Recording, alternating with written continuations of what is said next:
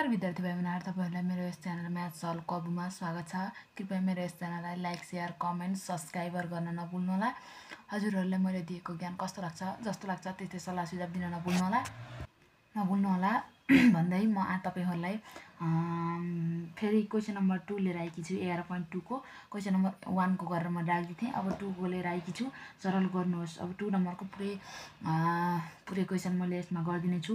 एक दुईटा क्वेशन मैले गर्दिन्न, हजुरहरुले गर्नुपर्ने छ र यतिकन क्वेशन चाहिँ आधी क्वेशन चाहिँ मैले गर्दिने छु। भिडियो फेरि लामो हुन्छ, लामो भयो भने हजुरहरुले भिडियो फेरि हेर्नुहुन्न। त्यसै कारणले मैले हजुरहरुलाई छोटो भिडियोमा आधी क्वेशन गरेर राख्दिने छु।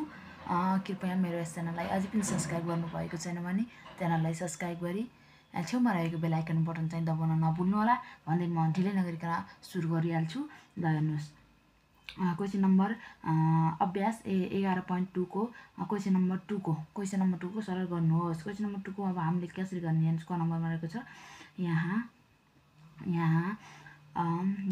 x + 2 upon x + 3 plus x - 2 upon x + 3 equal to, अब हेर्नुस् इजिकल टु, अब हामीले यहाँ कमन लिनु पर्यो x + 3।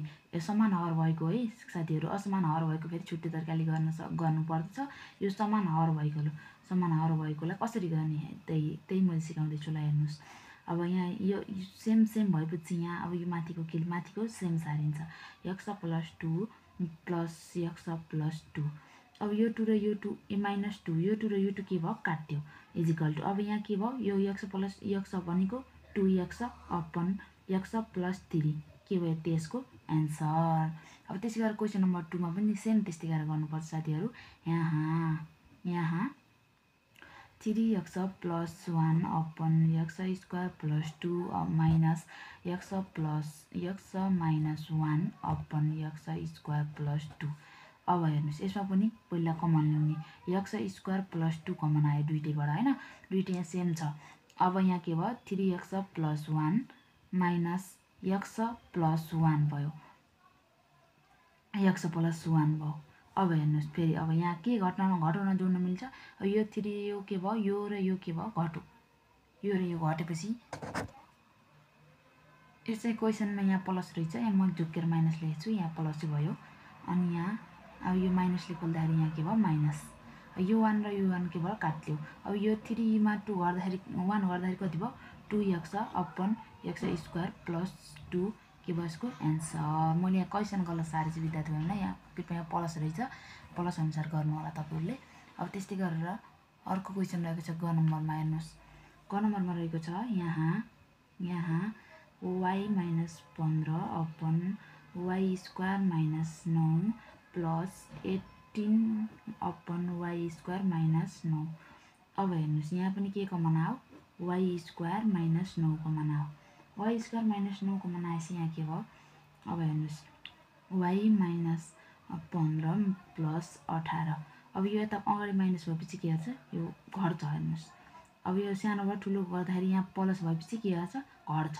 अब यहाँ ठुलोबाट भएपर के हुन्थ्यो प्लस भएपर के हुन्थ्यो यो जोडिन्थ्यो।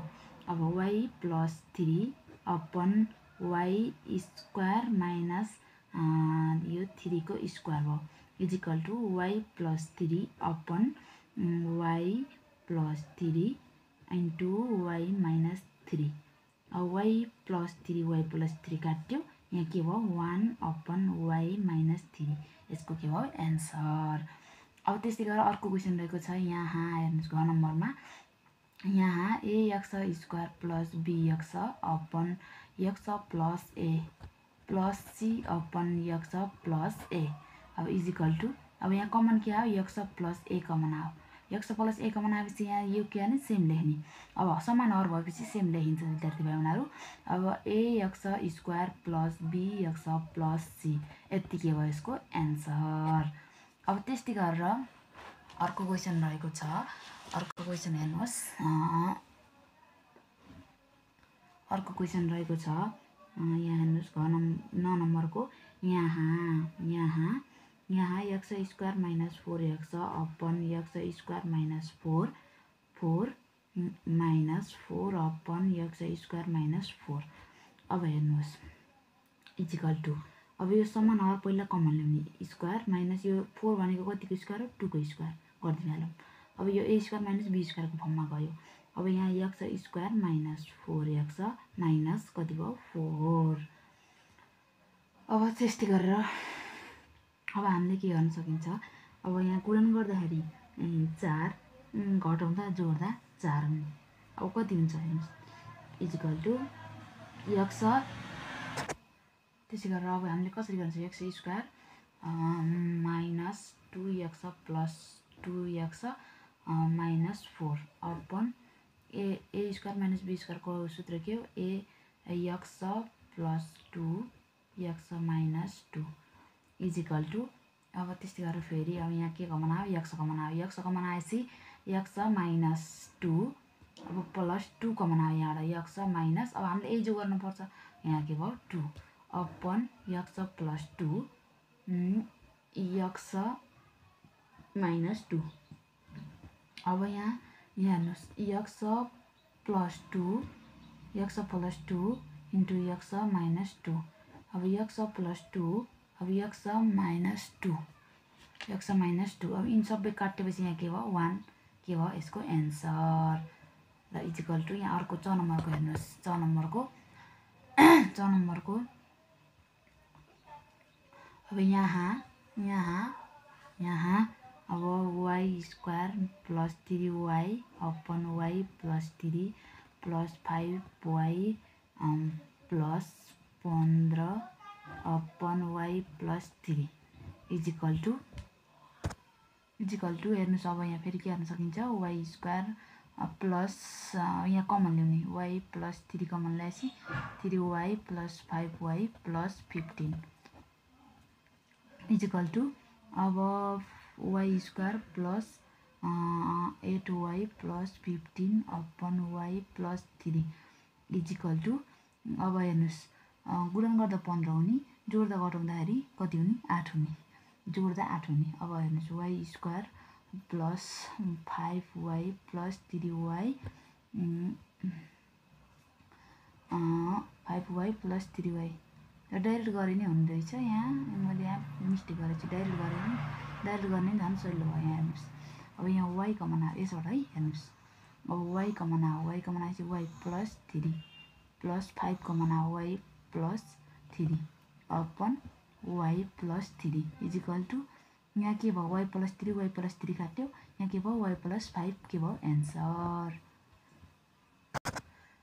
त्यसै गरेर फेरि अर्को क्वेसन रहेको छ 6 क्वेसन रहेको छ खुट्टी 6 डारु जसम्म मैले तपाईँलाई गरिदिएको छु मिलेको ठाउँसम्म छ हजुरले चाँडो क्वेसन हजुरले गर्नु होला। हेर्नुहोस् अब यहाँ 5p square upon 4 minus p minus 35p minus 60 upon 4 minus p is equal to. अब यहाँ 4 माइनस p त कमन आइहाल्यो। अब हेर्नुहोस् यहाँ 5p square minus 35p plus 60 भयो हैन। अब यहाँ हामीले के कमन लिन सकिन्छ 5 कमन लिने 5 कमन ल्याएपछि p square minus 7p plus 12